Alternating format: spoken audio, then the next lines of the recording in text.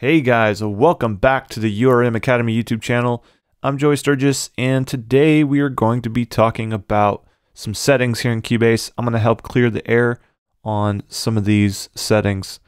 Now, one of the most important settings when you are a producer and you're constantly working with people, you're doing, recording, editing, all of those things combined, engineering, you kind of come into the point where when you're working on a song, like, you need to kind of be versatile. You need to be able to switch in and out of things. Maybe you pop in punch in a vocal here, punch in a guitar part there, mix a little bit of bass, do some editing, plug in a drum part. Like, you do all these different things. And so it's really important to have the DAW set in a way that allows you to function efficiently and optimize your time inside the DAW. One of those settings, one of those magic settings, I like to call it a magic setting, is the auto monitoring setting in the VST here. I'm in Cubase 9.5. This setting is huge. There's 4 different options and they all do different things. So let's start with manual, the manual auto monitoring setting. When you have that setting set, each track has 2 controls that you can turn on and off. You can turn the record enable on and off, and you can turn the input monitoring on and off. These function independently of each other when you're in the manual mode.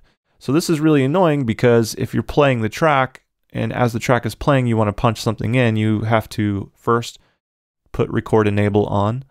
Next you need to hit record, and then you need to hit input monitoring so that the person playing can actually hear themselves. And you got to do that all really quickly. Let's take a look at some more of the settings. So the next one is while record enabled.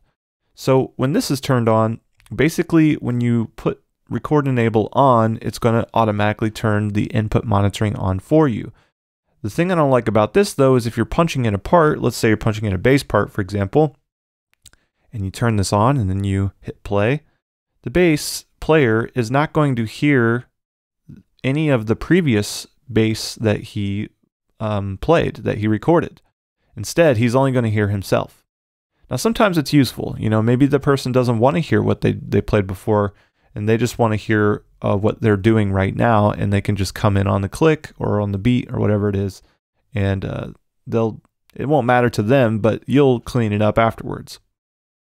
The next setting is while record running.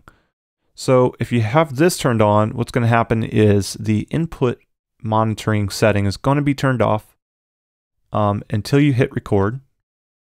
So for example, if I hit play, and let's just make sure this mix doesn't blow your head off real quick. Could be loud. So I'll hit play and then hit record, and you'll see that the input monitoring will turn on and off.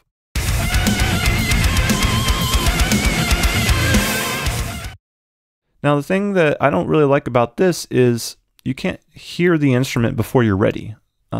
So right now, let's say we're ready to record and the guy's got the bass in his hand and he's ready to play bass.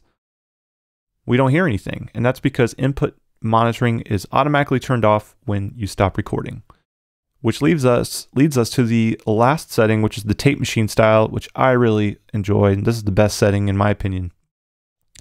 Basically what happens is you're going to have your record enable turned on and your input monitoring turned on at all times unless you're playing. So if I hit play, it's going to turn off the input monitoring. But then if I hit record, it turns it back on. And then if I hit record again, it turns it back off. So it works like this.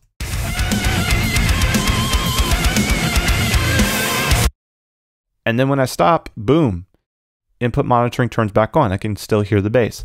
So this is a good way to sort of get around the session really quickly, punch things in and out, be really efficient, and also you're working in a way that's really helpful to the musicians around you or beside you, just making it really easy to punch them in and out and get things done. But don't forget, this isn't the only setting. I really do like while record enabled sometimes. I think that does make sense. Depends on what you're punching in. Sometimes vocalists really need that setting so that they don't get confused by hearing the vocal pattern before, or maybe they're trying to do harmonies or something like that. These settings all have their different positives, and you got to know when to use the right one. So I would say tape machine style is really good to use for most of the time. I pretty much never would use manual unless you're going to be very quick on your keyboard shortcuts. So yeah, that's it. That said, I hope you guys enjoyed this. We're going to be putting out more videos covering some of these mysterious settings and what they do, what they mean. So make sure you subscribe, smash that bell button to get notified when we upload videos. Give this video a like, and in the comments below, let me know what setting you'd like me to cover next. And we'll see you next time.